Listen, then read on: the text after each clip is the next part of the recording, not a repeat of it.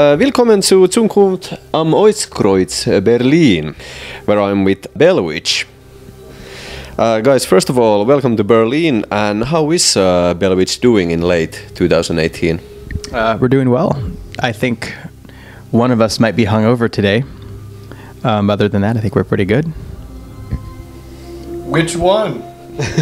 That's the mystery. Let's talk about the current tour. So you are playing the Mirror Reaper in its entirety on this tour on a special seated gigs. So where did the idea come from for this? The idea to play the full song? I think the seated gigs and to have sure. special. Well, I think we played the first half of it quite extensively. We spent a lot of time on the road doing that with just Jesse and I, and the whole second half has Eric singing on that. So we were offered to come over here for a festival, and we thought maybe we can just do more shows around that with the whole song. And I'm not sure exactly where the seated idea came from. I think it started off as a joke because we were saying we're too old to stand up during a show. And it kind of became real, and it wasn't really that funny because we're all too old to stand up for an hour and a half. Well, I'm standing for an hour and a half. I guess everyone else is sitting for an hour and a half. Well, yeah, I'm standing for about 38 minutes. But I'm sort of walking around while you guys are doing the first half, sort of pacing the place. I don't know why I'm talking about that. Every gig is actually a seated gig for me, so I'm not sure what's so special about this. I actually, in all seriousness, I think the seated thing has worked out really well. It's been, it's not really the most energetic music in the world, and I think that sitting down allows one to maybe listen from a different perspective. I know sometimes when you stand for an hour and a half and not move, you get sore, or you don't really pay attention to what's going on. So I think it allows for a better perspective. Okay, and in a broader sense, what kind of experience is a good Bellwitch gig?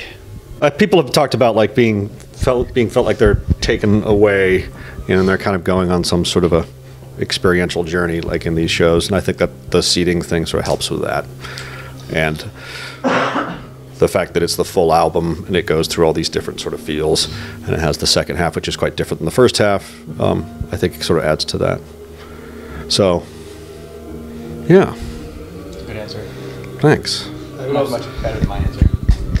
I think also, at least on this particular tour, we've been really lucky to play these really incredible venues. Like last night, we played kind of like an old monastery type with these huge arched brick ceilings and vaulted. Yeah, we've been playing these. I think the length of the set and the fact that we did ask for them to be seated. I think it worked out about half of the shows, but it's really allowed us to play some cool rooms that I don't think we would have normally played. And the response has been amazing. Like everyone's been super, I guess, open to the idea and respectful of sort of just watching the show and maybe not talking as much as a normal show. And I think that I always kind of look at a good Bellwitch show as one where during the quiet parts, it's quiet, rather than a lot of people just chatting at the bar or like in the front row thinking it's the bar. And this tour in particular, compared to every other tour we've done since I've been in the band, has been an overwhelming success in that regard. Do you have any plans then to continue this outside Europe? We did talk about doing it in New York City and in Los Angeles in the U.S., but I don't think those talks have developed very much. So I think this might be it. Maybe. Okay, talking a bit more about Mirror Reapers, for those who don't know, it's a 84-minute one-song album, but I think you guys have been explaining it to people for almost a year now. So let's ask it this way: is there anything that you can tell me that nobody else knows about that album yet? I don't know. Is there any little juicy? There was one thing.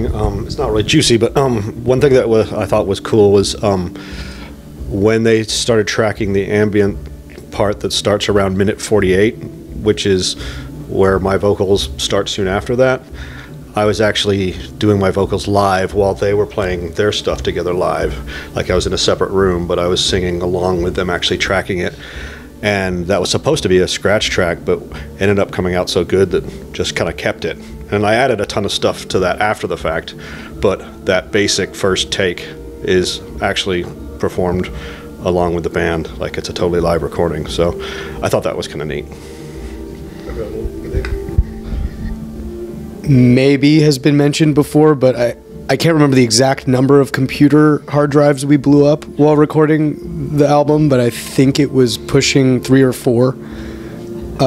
Billy Anderson had to keep buying, basically he had to buy a new computer and then had to keep buying new hard drives because there were so many tracks, and once it started being put together into one whole song, the computers just kept failing, and Pro Tools basically couldn't handle it, and he had to look up, I think he went on some forum and found some guy who helped develop Pro Tools, and apparently he was getting error codes that only have happened once or twice ever.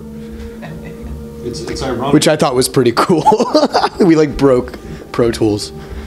So where originally the idea came from to just play doom metal with just the bass and drums? When the band started, the drummer Adrian Guerra and I had just stopped. A band we were in before that had just broken up, and the guitar player moved out of the city, and he and I had been practicing with just bass and drums when that guitar player couldn't make it to practice, and we started liking it. It was like, this is more fun. I liked it because I was able to do more fun stuff with the bass. I could hear it better, and then I started playing through the guitar player's amp as well as my bass amp. I was like, oh, this is like a whole different, another range of frequencies that I'm not used to hearing. And when the guitar player moved, he sold me all of his equipment, and we just actually we kind of just stopped playing. And someone asked us to play a show, and I said, sorry, we can't. The guitar player quit.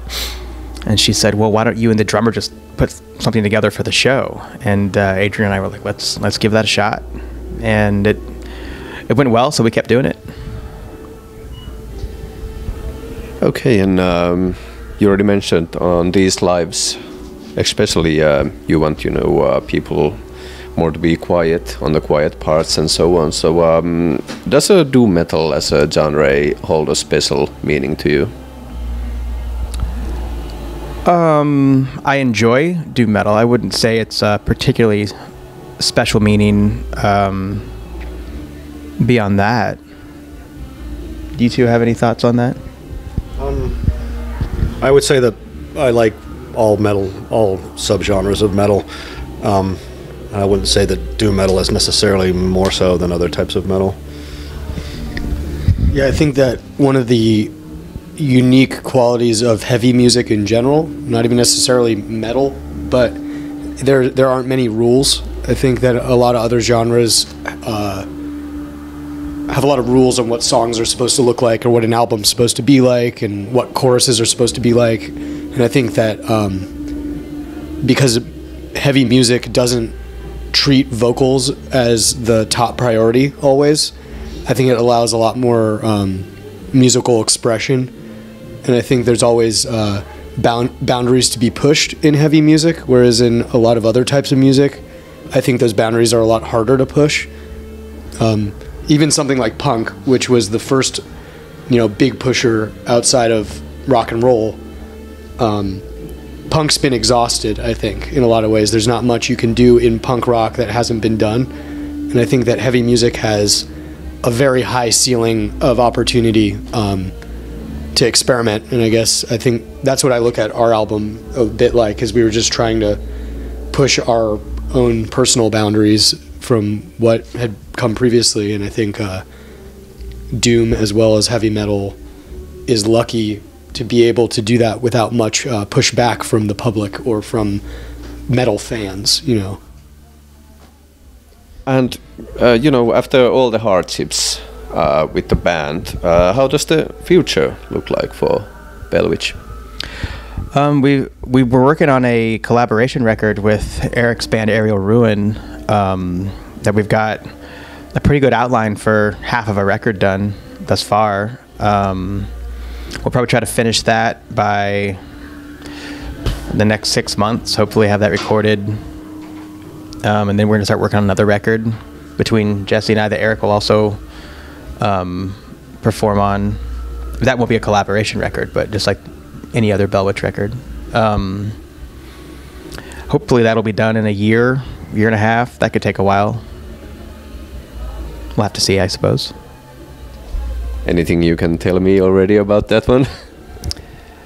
We haven't had much time to work on it yet. We've been on tour pretty extensively. We had like 2 months off straight, I think, about like June and July. I think we had off, and try to catch up on work in that time. There wasn't a lot of time to start writing new material. So nothing, no juicy secrets on that. If that's okay. Thank you so much, guys, and break a leg tonight. Sure. Thank you. Thank you. Good. Cheers. Thank you. Thank you. Thank you.